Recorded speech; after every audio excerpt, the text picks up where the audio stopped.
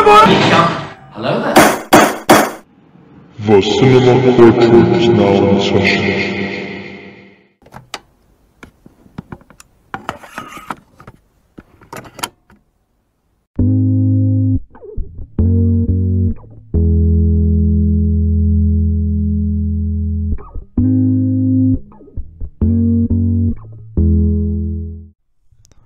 Alright, ladies and gentlemen of the jury, welcome back to the Cinema Courtroom Show, a podcast where your favorite blockbusters await trial with your host and galactic judge, yours truly, Makram Mark.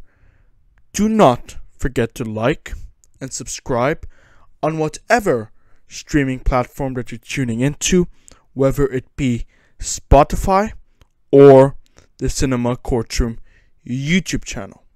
Because remember, every click on the icon counts.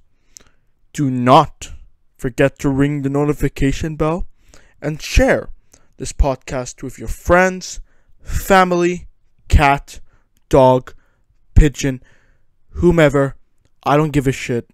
And now I would like to assemble all die-hard Potterheads all over the nations, avid movie watchers and book readers alike, Hermione and Draco shippers, and people who enjoy Fantastic Beasts and people who don't enjoy Fantastic Beasts, the people who are in Hufflepuff, the people who are in Ravenclaw, the people who are in Slytherin, the people who are die-hard Gryffindors. Regardless, we are going to rank every single Harry Potter title. I've yet to read the books, by the way, but, as you are well aware, this is not a book review show. It's a movie review show. Now, without further ado, the Cinema Courtroom is proud to present ranking every Harry Potter title. Beginning with 8th place, which is Harry Potter and the Chamber of Secrets. After watching the first Harry Potter movie, I was very looking forward to jumping to the next one immediately, Chamber of Secrets, and we get a sense of Harry Potter's thought process in the wizarding world in showing us some parallel past history with Tom Riddle's and Hogwarts in Chamber of Secrets. So it's below in my list because I thought the editing seemed a bit off. But other than that, the only reason that I'm putting this in 8th place to begin with is because all the other Harry Potter movies are just very good, right?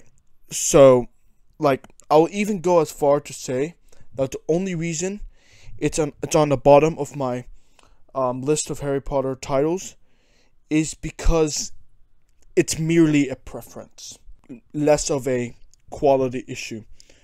It's not because of what the film did wrong, if that makes sense. I will say that the actors for the children in this movie are a tad more nuanced, which is a good thing in itself and evolves the ultimate story. Our next Harry Potter title for 7th place is Harry Potter and the Sorcerer's Stone. Now, a beginning to a film series, well, it goes without saying here, it's a risky venture to undertake. Capital expenditure, technology for the effects, most of which was rare in 2001, and very costly. As you all should know, Harry Potter is heavily reliant on those special effects. And it also relies on it to be good, as in, having quality and enriching effects. Otherwise, what's the point of Harry Potter. Now look, Sorcerer's Stone may not have the flashiness that the other Harry Potter movies might have. Believe me, it's the second to worst Harry Potter title on my list of movies. But as a first exposure to the wizarding world, it is truly a magnificent start. And I have no gripes with this movie whatsoever, just like I have no gripes with Chamber of Secrets. I feel like I'm going to be saying this about the rest of the Harry Potter titles. Prisoner of Azkaban, Goblet of Fire, Order of the Phoenix, Half-Blood Prince, Deathly Hallows, Deathly Hallows Part 2, and so on. But it's true. In this first movie, Sorcerer's Stone, you have the grand camera shot of Hogwarts, which means that the cinematography is fantastic. There is the magical soundtrack by John Williams himself, and that soundtrack introduces such a well-established story envisioned by J.K. Rowling. We get to see Daniel Radcliffe for the first time as Harry Potter and Emma Watson as Hermione Granger. All of that is really good and fun. As of why I even ranked it higher than the Chamber of Secrets to begin with, it's simply because I enjoyed it more. And the story had so many mysterious elements surrounding it as well, because it was a beginning chapter of a extended Harry Potter story arc. We don't know why Snape has a grudge with Harry. Could it have just been preferential treatment, or could there have been some deeply rooted history that the audience doesn't know yet? It really leaves the audience figuring it the next step while being satisfied by all the action and exposition, as well as all the magic going on. At least they're still satisfied by this movie while also craving more. Next is Harry Potter and the Prisoner of Azkaban, 6th ranking.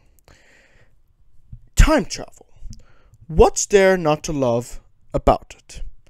Time traveling is my favorite sci-fi or fantasy subject in all of storytelling fiction. When portrayed right, it probably makes the film that is portrayed in one of my favorite films to watch, if it is done perfectly, and the symbolic significance that came with time travel being utilized in The Prisoner of Azkaban was also quite great.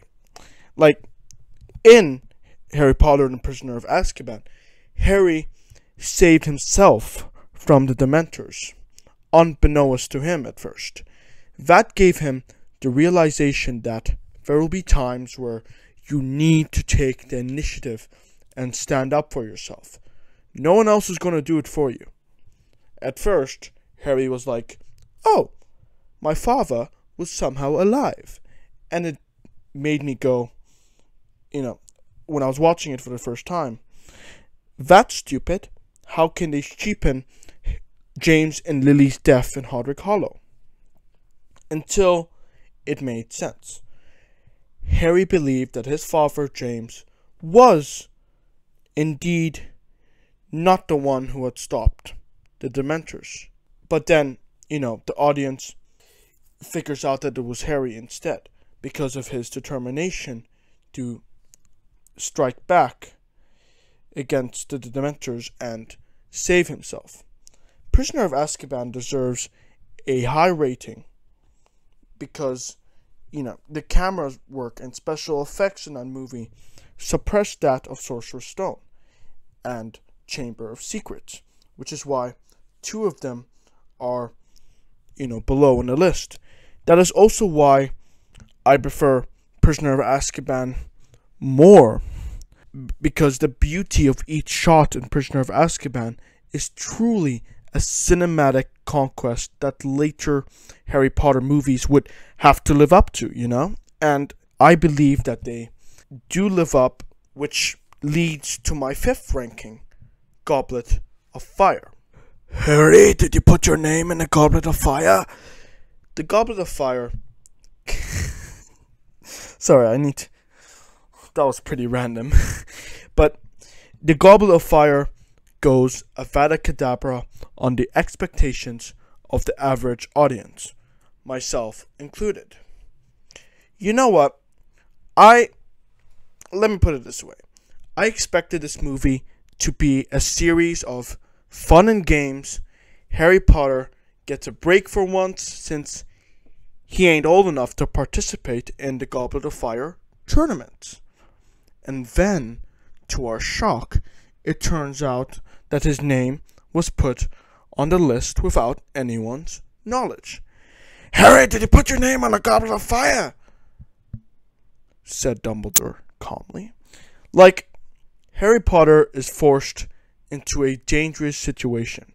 And in the Goblet of Fire novel itself, it's pretty obvious and explicit that J.K. Rowling is hammering in on the coming-of-age story as Harry, Hermione, and Ron are heading to the early stage of their adulthood.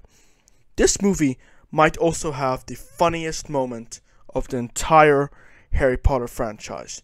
Yes, even funnier than in Order of the Phoenix when Hermione was like, oh, you know, it sounds fun to break the rules. I believe that wasn't her exact quote, but it was a big character shift, and the irony of that was funny. But I think the scene, you know, that suppresses the humor in that is when Ron is forced to dance with Professor McGonagall in this movie, Goblet of Fire. And when Fred or George are doing a dog whistle, Ron tries to flip them off, but McGonagall keeps his hand on her waist. Like, the fact that there's also, like, no background music or soundtrack had definitely increased the awkwardness of that scene. You know, and the second funny scene of the Goblet of Fire is when Snape whacks Ron in the head, and then he immediately, you know, hits Harry. And it just how predictable that scene was, because we know that Snape has beef with Harry. Granted, the build up to the 3rd act of Goblet of Fire is quite slow. I may have almost dozed off 1 or 2 times. I didn't fall asleep, but I was just like, chop chop, come on, let's get a move on. And that can get annoying at times, which is why this movie is 2 numbers down from my top 3. Harsh, I know. But it still made it to my top 5 because of the increased level of violence. And that's what we need to see more of when, you know, a franchise is evolving. Violence. And I can see Sorcerer's Stone, Chamber of Secrets, and Prisoner of Azkaban as one separate, light-hearted trilogy. But for a 4th movie, I not only expect more violence, I expect it to go dark. And I think the Goblet of Fire has managed to embrace its dark elements to an effective degree. In 4th place is Harry Potter and the Deathly Hallows Part 1. People seem to sleep on this movie for some odd reason, mainly because there's more exposition than magic and action, which I suppose people would mistake an inherently bad element of the movie. But believe me when I say that this film is underrated, because without this movie, maybe the Harry Potter franchise would have been too rapid and rushed in terms of action. The movie before that Half-Blood Prince, which I'm going to review in a moment, had a fair share of action. And Order of the Phoenix definitely did as well. But considering that Deathly Hallows is building up to a final and definite conclusion of the Harry Potter franchise, it was imperative for the Deathly Hallows to establish the setting stones through character development and exposition primarily, and then go all in part 2, where the action set pieces would feel earned. Deathly Hallows Part 1 takes care to explore the psychological struggles of Harry, Ron, and Hermione. They're on the run and trying to acquire Horcruxes in order to defeat Voldemort. Obviously, this prospect upsets Ron because for months he has been isolated from his mother, brothers, and Ginny. Especially Ginny, who is Harry's love interest. The Horcrux affects the behavior of the one who wields it, and it causes Ron to lash out at Harry for his incompetent planning and organization, because they've tried to look for the rest of the Horcruxes and were trying to destroy the existing one in their possession, but without avail. Which then causes Ron to be furious and leaves Harry and Hermione behind. But then Ron happens to find Harry at the last minute and save him so he can retrieve the Sword of Gryffindor. So anyway, I very much enjoyed two things about this movie, which I'm going to go over pretty quick. A, the dynamic between Hermione and Harry during Ron's absence. That dance scene between Harry and Hermione, where it's one of the few times they play music that isn't in the soundtrack, like made by a real-life artist. It was meant to be a comforting and wholesome scene, and I think if that's the direction they're trying to go, they've made that loud and clear. And B, Dobby's heroic death, which was the only action-filled climax of the movie. It's good to know that Dobby died a free elf, no more bondage. Now, apparently in the books, he actually shows up regularly, which makes this death even more sad for book readers. So, to all the book readers tuning into this podcast, I cannot even begin to comprehend how you felt when you read Dobby's sacrifice for the first time. I feel for you, honestly. No, I don't. Next up, to kick off our top 3, Harry Potter and the Half-Blood Prince.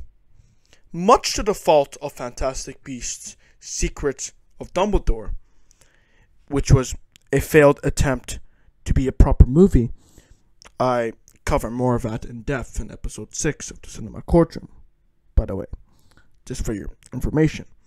And when I reviewed The Secrets of Dumbledore, I did not give that movie a good review. And that's because of this very movie, Harry Potter and the Half-Blood Prince, which was hands down Dumbledore's movie. That's the movie we saw Dumbledore at his prime, where he unleashed the flames in that cave where they located the first Horcrux. We got to see Dumbledore at his most closest and vulnerable to Harry, at his unimpeachable intelligence, his extensive knowledge on spells that we haven't even heard of, the teleporting zip zap zippity zap one. Looks like I forgot the name of it already. And finally, we get to witness Dumbledore at his dramatic death and funeral, which is where all the students and staff at Hogwarts light up their umbrellas. So again, this is Dumbledore's movie and swan song. What makes Half-Blood Prince worthy of the top 3 Harry Potter list is that it is a film crafted out of caliber narrative. It actually gives us what we need to know for Deathly Hallows. It essentially gives our protagonist the cheat sheet to dismantle the Doomsday device for the nuclear bomb. The framework of what's to come is already paved. Alan Rickman, who plays Snape, is probably third to Heath Ledger's Joker as the most compelling, unfortunately deceased actor to play another compelling actor on screen. It's pretty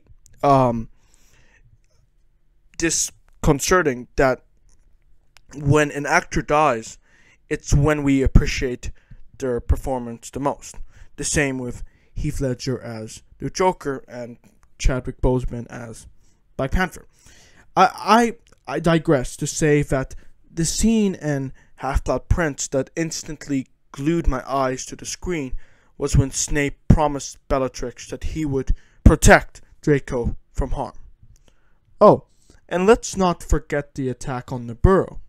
The flashback of Bellatrix saying that she killed Sirius Black was definitely Harry Potter's Vietnam moment.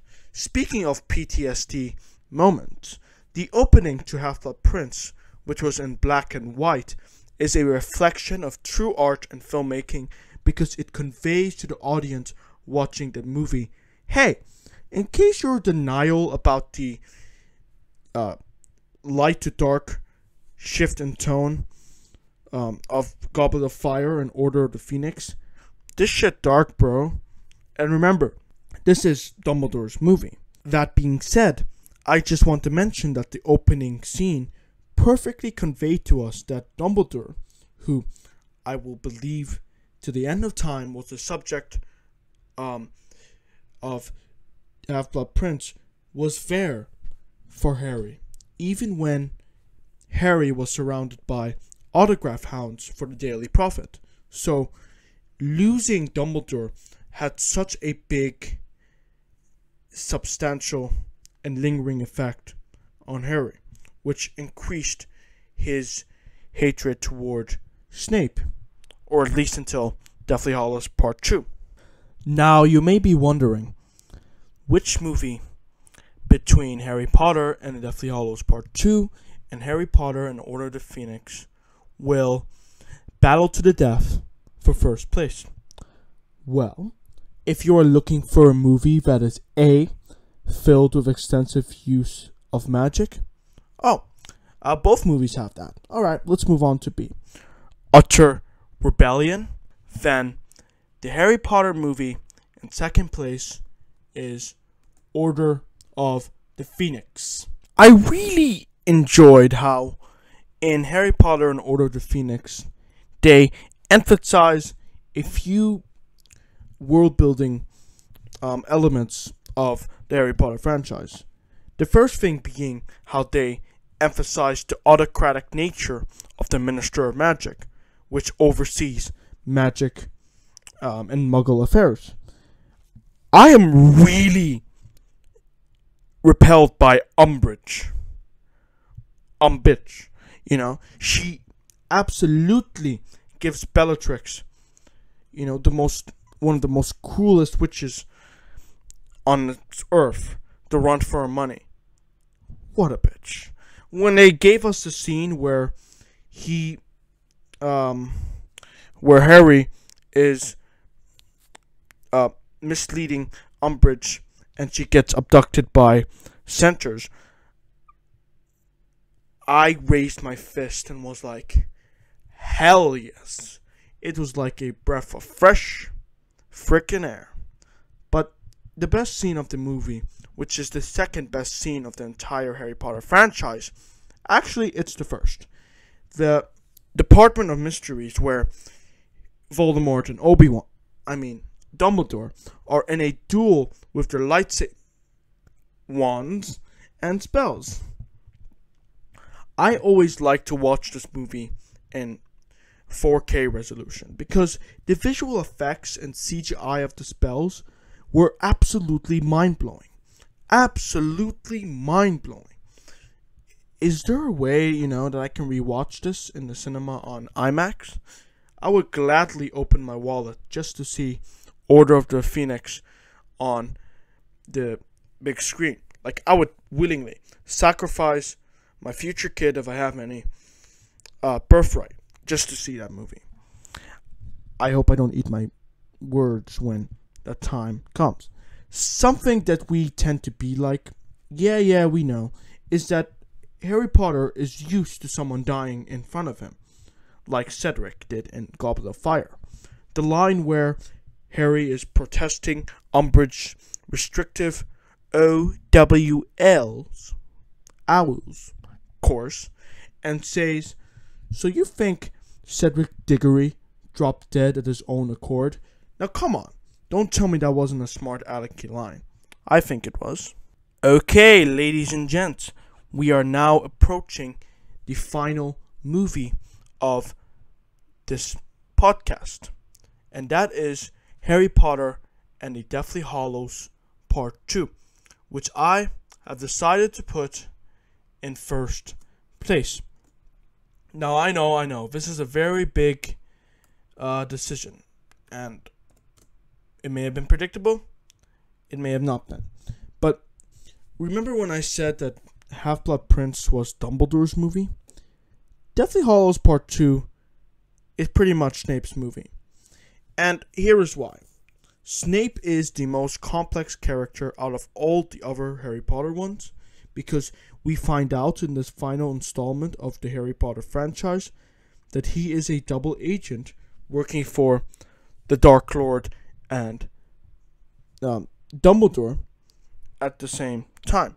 Now, I'd like to think that's what inspired some popular double agent tropes, considering J.K. Rowling might have had that outlined in a draft or something in the Sorcerer's Stone novel, but on the off chance that it doesn't, the execution was bloody brilliant.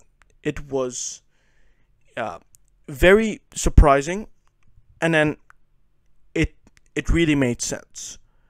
And that's something most plot twists don't really manage to be competent in doing.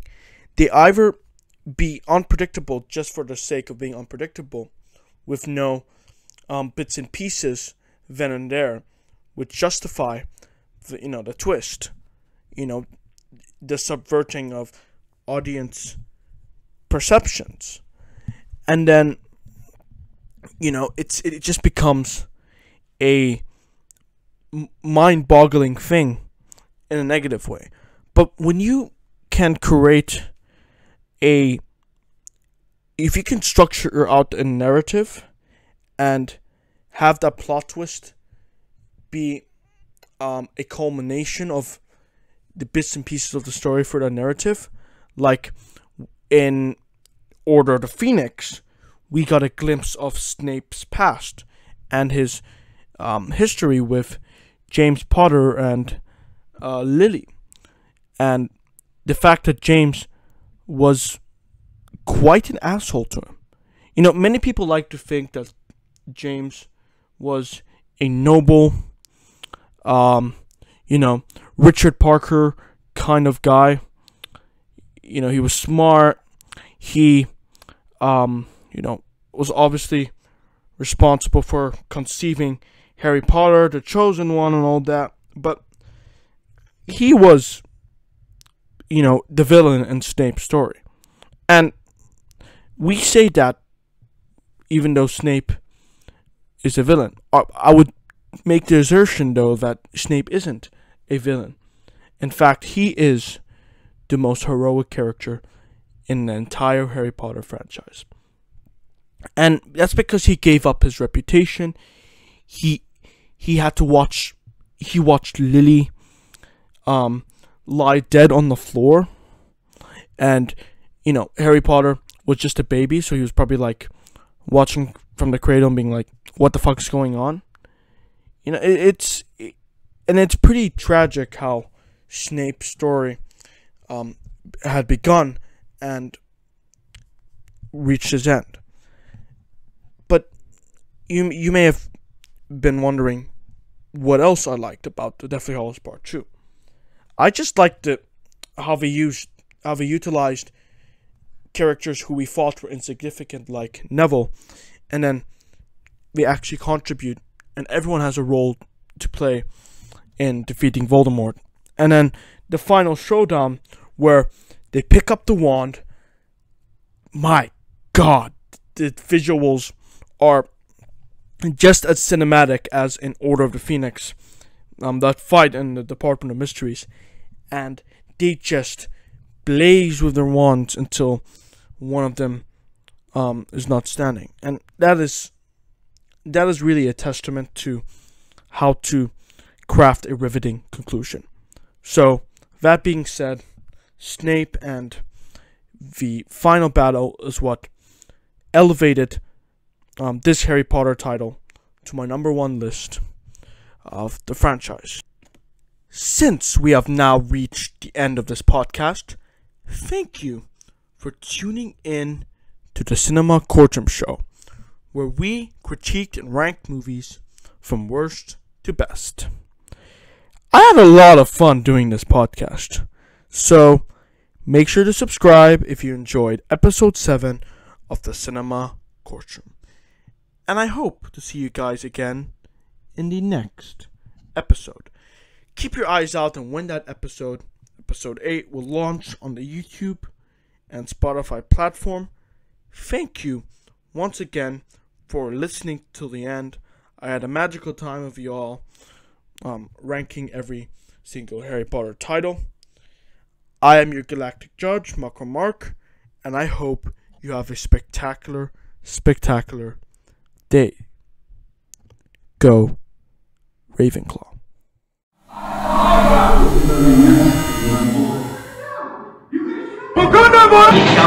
Hello there. Court is now dismissed.